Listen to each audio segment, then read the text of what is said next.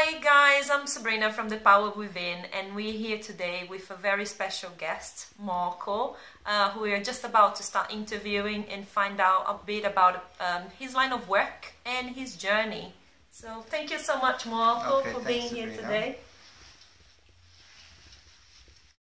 So Marco, yes, if you could please tell us about yourself and what line of work you do, what you work with, and a little bit about your journey as well. How did you start? Okay. Well, it's difficult for me to define myself, so I would have to say what other people call me, which is like, more of a mystic, working in the mystical arts. Okay. Whether that be clairvoyant and psychic and energy work. Mm. I started many years ago with this in the music business, where I was employed by companies to find bands and artists that were going to happen. And for that you need a very strong intuition, a very strong gut reaction. And I had major successes in those areas. And I stayed in that business for about 17 years. And as the business became more materialized, as it became more, I would say, corporate, more globalized, I felt people like me were getting more and more marginalized, because the music industry was moving more towards analytics, which was deciding the records were more made by the statistics. So people like us that had intuition, what we would call the mavericks, the weird ones, were kind of marginalized out. And so by default, I then found myself working on one-to-one basis with people, and I ended up at this shop in Covent Garden, psychic shop called Mysteries. Oh, okay. Okay, working for my friend then, Matthew Geffen. And I've spent 12 years there, and it was very, very successful for me. And I travelled around Hong Kong and all of Southeast Asia working there. And that was also very successful for me as well, working with people. And yeah, good, yeah. So that's really what I would say my line of work is. Like more like of psychic intuition and working with those kind of energies. Yeah, and also, it's surprising the amount of people that you meet and the people that you work with. I mean, working for very, very powerful business people and bankers and artists, and a lot that would never really go around advertising that they work with people like me. They keep it to themselves, right? Oh, yeah, I bet. No, they do, right? Because, unfortunately in this world, they'll be deemed as weird, right? Yeah. I went to see the psychic. And it is more of a female business. So the people I've worked with, I would say, were 90% women, and most of them are very, very powerful. Oh, wow. Yeah. Okay. Yeah, and women get it, because they say that, women are 8 times more intuitive than men anyway. So when you're working with women, you're working with very strong women that I like to work with. It's there's a really good connection. Okay, okay. Another question that we always like to ask our interviewees, it's about the God. What is God? Do you believe in God? Yeah, 100% I believe in God. Totally. And what does God mean to you? Atheists, all atheists believe in God at times of crisis. Yeah, that makes right? sense. No, they do. All atheists call for God at the times of crisis. So, to not believe in God is just stupid. What does God mean to you then? God for me is the life force. It's the energy and its nature. Okay. And it's God connected to religion for you? Are you a religious person or a spiritual person? Does that resonate? I wouldn't say it was either. I mean, it's like, as far as religion is concerned, I mean, I've studied every religion. I've gone deep into Sufism and Hinduism. I've gone deep into Buddhism. I've gone deep into Christianity and the different sects around that as well. I've looked at a lot of different things, and I think all of them have value. And they all started off as real beautiful spiritual movements. It's just as they got organised, and money got involved, and materialism got involved, that they got dragged down to a more basic level, to a more, they got dragged down, basically. Okay. Well, a lot of people talk about spirituality, and a lot of people want to be spiritual. And what does that mean? What does the spirituality means to you? Well, I mean, everybody has their own way of expressing it. Right? I mean, some people, it's like dancing around, like to hug a tree or dance around the maple. I mean, I don't judge anybody or anything. But for me, spirituality is just to become about integrated with yourself and knowing who you are and knowing who others are. Okay. And it's also about basic kindness to each other in this world. Okay. Well, another thing that we like to talk about is the ascension movement.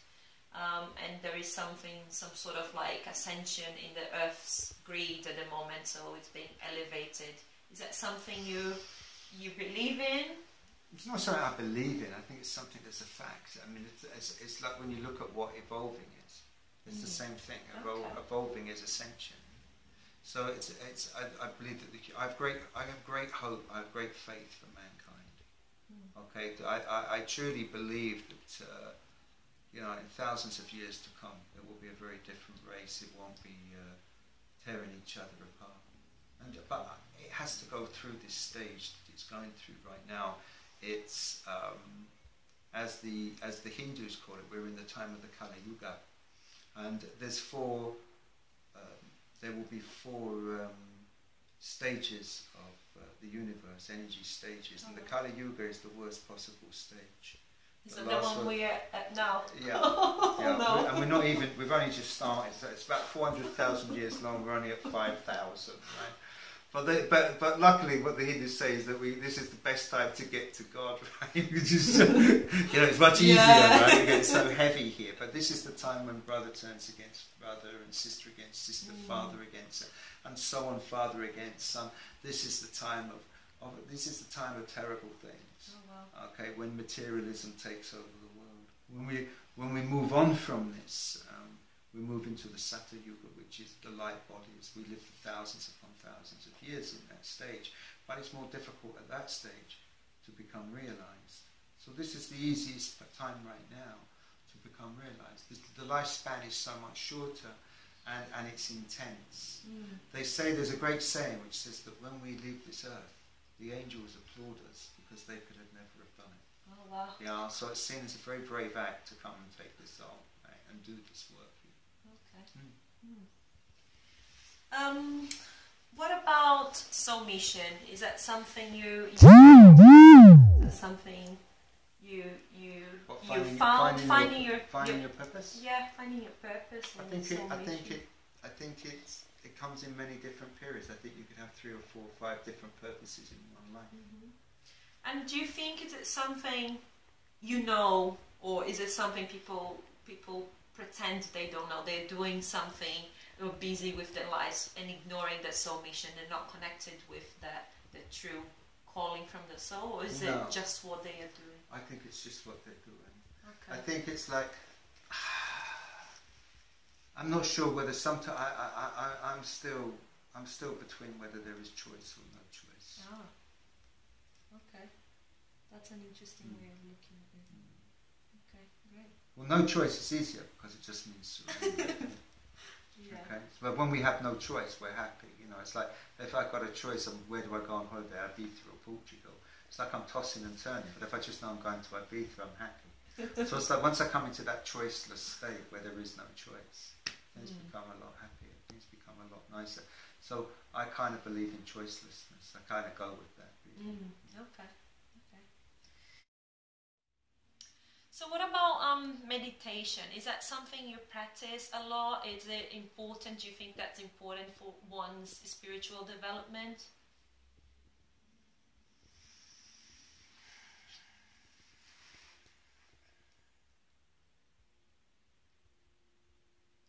I would say that meditation is the great panacea for all ills. We live in a world of stress. We live in a world of violence. We live in a world of negativity. I'm talking about in the majority, and the system that it's work. It's all set up to make a person feel, basically to enslave human beings. into debt and into fear and into crisis. The only way out of that is meditation. What we find is that it operates on three types of brain waves, which is stress, which is known as beta. Yeah. Then as we come down into meditation, there's alpha. And as we come deeper, it comes into theta. By reaching into these, or coming down and meditating into these deeper states, we're able to get away from the world, we're able to come out of the world and into new ways of looking at things and how to handle things. The world leaves us, the negative world, the stressful world leaves us. Every now and again, yeah, it knocks on our door, and when it does, it's we go deeper again. It's just telling us to keep going deeper. But yes, meditation is the most powerful thing that we can do for ourselves. Yeah, If people spent like 10 minutes a day meditating, we would have a very different world. It's scientifically proved that if you have one person meditating in a crime neighborhood, in a neighborhood that has a high crime rate, that crime rate will go down. Things will become more peaceful. Yeah. No, so it's very, very, very powerful. Very powerful indeed. And all you need to do is 10-15 minutes a day maximum. Great.